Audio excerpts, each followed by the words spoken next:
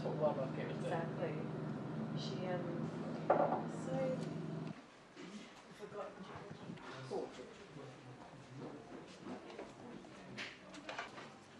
And he's probably starving. Yeah. That's what I have to do these days. Ryan Tate was telling me a friend of his, he planted 10,000 trees on his property, doing everything environmental. How's Louie going? You're a legend. Give us a hug.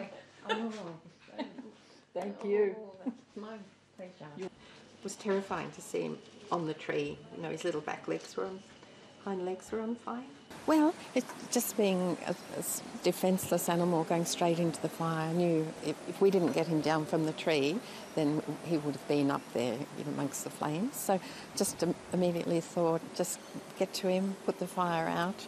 And then as soon as I caught him, I realised we had some water in the car. And yeah, just natural instinct.